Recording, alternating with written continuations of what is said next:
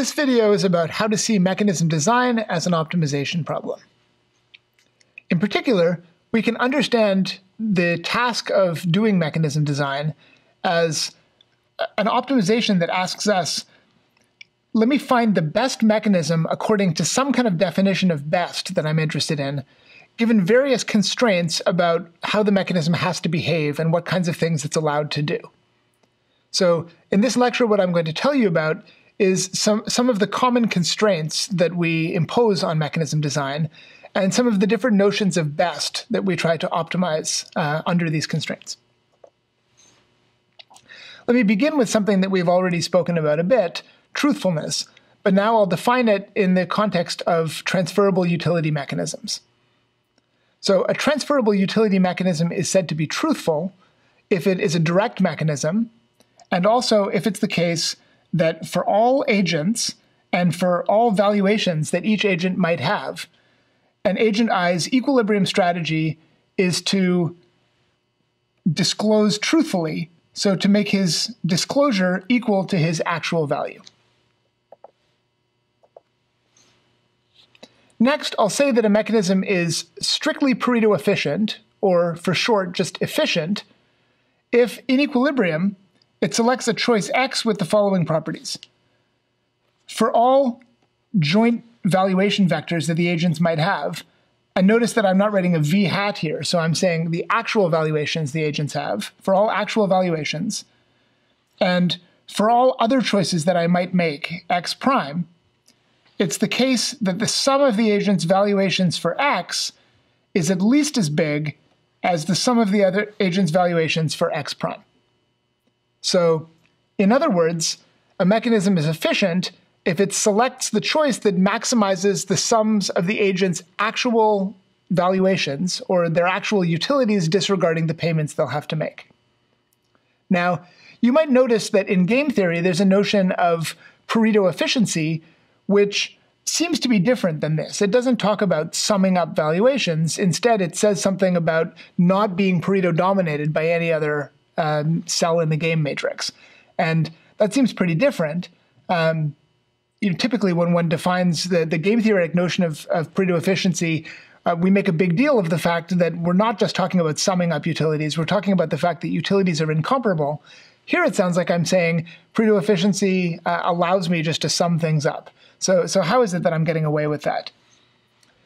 Well, the answer is that if we think about including the mechanism as an agent, if we kind of include the person who's actually making these payments as one of the agents when I think about efficiency, then the payments kind of don't matter because they always sum up to 0 across all of the agents. So basically, what's really going to matter is the choices that get made.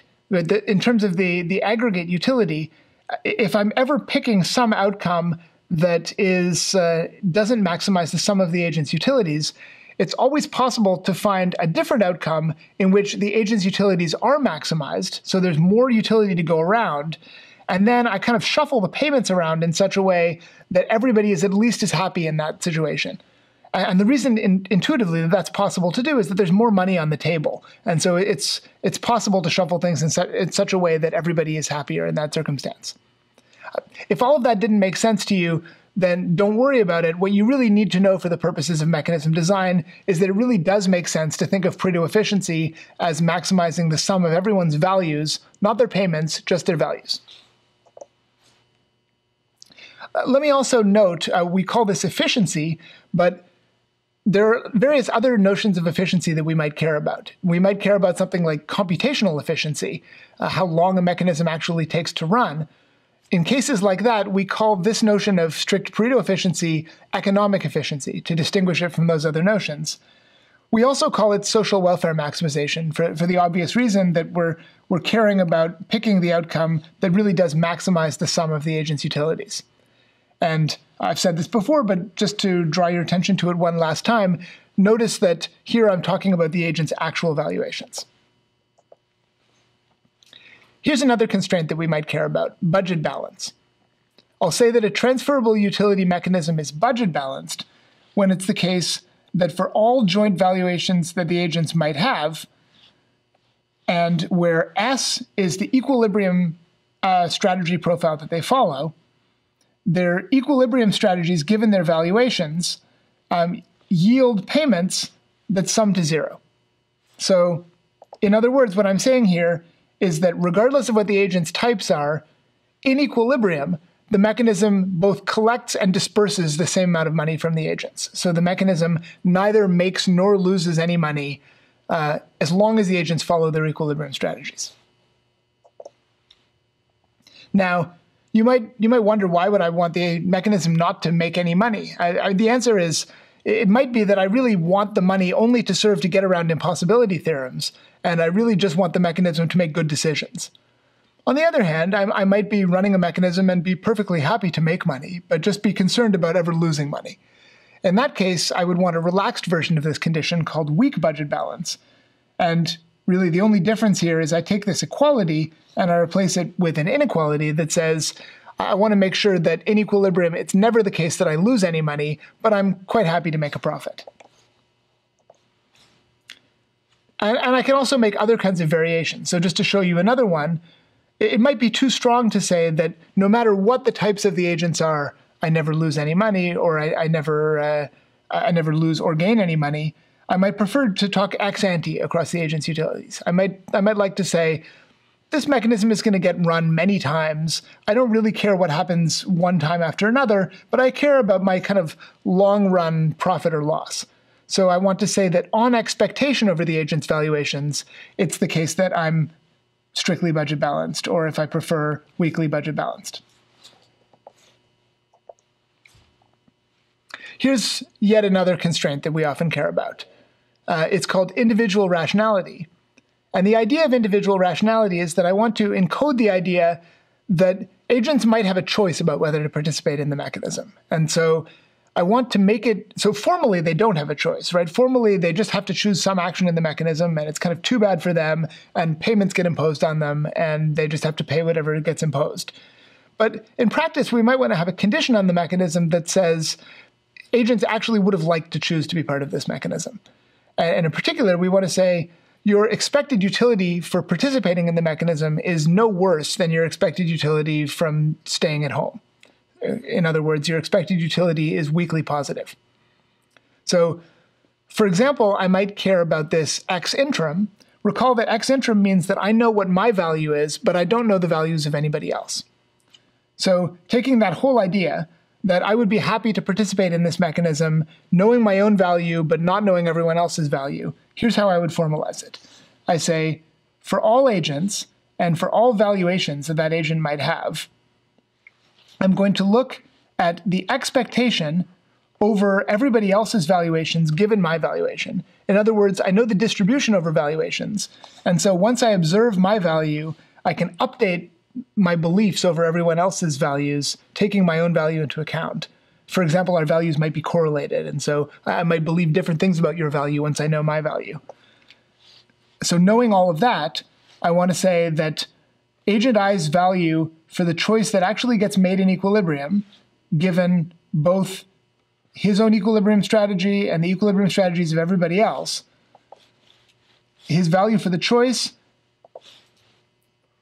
minus the payment that he makes is greater than or equal to 0. And again, notice that this is all in equilibrium. I'm not saying there's no way to lose in this mechanism. Maybe if everyone else does some terrible thing, then I could actually end up losing on average. But if everyone follows the equilibrium strategy, then no matter what my type is, on average across everybody else's types, I come out ahead or I at least break even. That's what ex interim individual rationality says. Of course, I might want something stronger. So ex post individual rationality says, I don't want to average over everybody else's types. Maybe I don't want to average because I don't believe that I actually know this distribution over everybody else's types. Or maybe I just want a stronger condition that says, I don't ever want to be in a situation where in equilibrium I would lose. So here, I get rid of this expectation over types, and I change this quantification over my value into a quantification over everybody's values all at once. So what I say is, for all agents and for all joint values that they all might have, it's always the case, sort of pointwise in this set of values, that my value for the choice that gets made minus my payment is always greater than or equal to 0. So this is a stronger condition. if I'm ex post individual rational, I'm always going to be ex interim individual rational, but the reverse is not necessarily true. Here's one last condition to talk about, tractability. So far we've talked about economic conditions that talk about the nature of the choice that gets made by the mechanism or the nature of the payments that get imposed. Well, here I want to say that these actual functions, the x function that chooses the choice and the p function that chooses the payments, are each computable in polynomial time. And turns out that some of the mechanisms that we're going to turn out to be interested in don't have this property. So it's sometimes the case that the computational problem of figuring out what choice to make and how much to charge everybody can be a hard computational problem. And what this means is we might be worried that for large inputs, we just couldn't run the mechanism. We wouldn't have enough time on any reasonable computational device to find out the answer. And if that's true, then there's something wrong with the mechanism because we might worry that we just couldn't run it. So we might like to make a restriction that says, I want a guarantee that I can actually evaluate these functions tractably. And a common definition of tractability in computer science is the guarantee that something can be done in polynomial time. Okay, so much for constraints that we want to impose. Now let's think about objective functions that we might place on our mechanism. Here's one. I might actually like revenue. So maybe I'm selling something and I want a mechanism that does the best that it can. It satisfies various constraints. Maybe it's going to ensure individual rationality so people will want to participate. Maybe it's going to be weekly budget balance so that I know I never lose money. And maybe it's going to be truthful. But then once these constraints are satisfied, there's still going to be maybe a space of different mechanisms that would satisfy those constraints. And within that space, I might want to say that I want to pick the mechanism that gives me as much revenue as possible. So I'll call that mechanism revenue maximizing.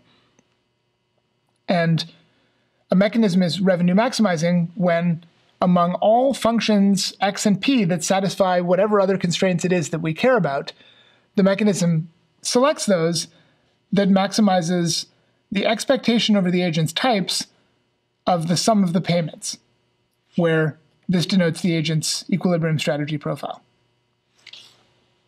Notice here I'm using the theta notation for types instead of values, but the sense of it is the same. So the next objective function that we might care about is actually to minimize the amount of revenue that the mechanism collects. And this makes sense if I don't actually want the mechanism to make money, but I just want it to make a good decision. And the only reason that I have payments at all is that quasi-linear mechanism design is easier than mechanism design when I don't have payments, based on impossibility theorems that you've already seen. So, and I might just prefer strict budget balance. That might be the best thing. But there are cases where strict budget balance is impossible to satisfy. So I might just want to minimize the amount of revenue that I collect. So what I might do is make a constraint for weak budget balance, say at least I never want to lose money, and then I want to collect as little as possible. So I can formalize this here by saying what follows. Let me just note what you see here at the bottom before I go through the definition. Just for fun, I'm going to do this as a worst case over valuations rather than an expectation like I did on the previous slide.